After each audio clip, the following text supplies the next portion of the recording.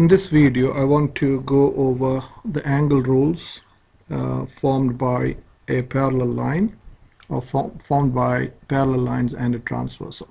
So let's make up two lines which are parallel. Say this is one line and this is the other line.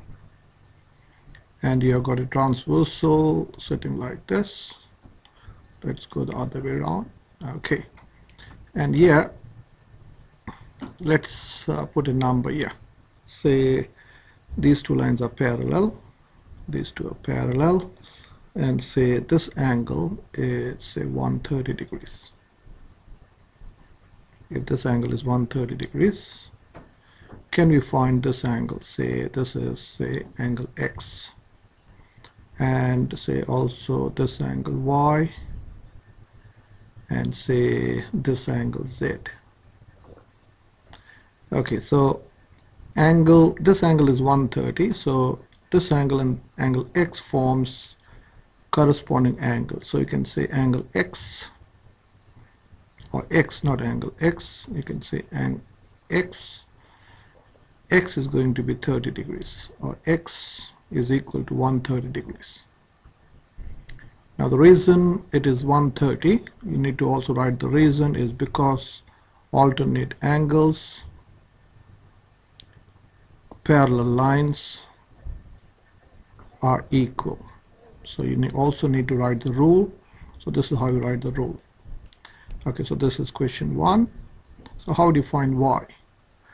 Y, what is X, this 130 degree and Y doing? They're forming a half turn. They are half turn. So you can directly say Y has to be 50 degree. And what's the reason? The reason is angles on straight line. Angles on straight line are supplementary. Or they add up to 180. What about angle Z?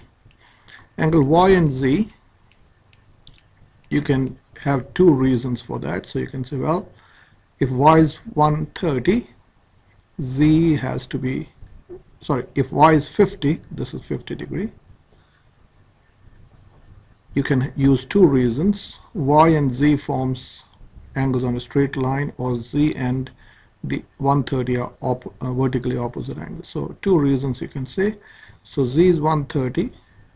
You can either put one of the reasons. So you can either say it's vertically opposite angles are equal, or you can say angles on a straight line, or not lines, angles on a straight line are supplementary. Okay, so let's make up one more question. Let's draw one more line. Okay, say these two lines are parallel, so this line and this line, and this is a transversal. Okay, so let's put up some numbers. So these two lines are parallel. Okay, what is, suppose if this is more than 90, so let's say this is 100 degrees. What is this angle? Say, what is this angle? P. So angle P, you can make up an equation. Angle P plus 100 is going to be 180 degrees. The reason is they are co-interior angles. So the reason is co-interior angles on parallel lines are equal. Sorry, they add to, not equal, are supplementary.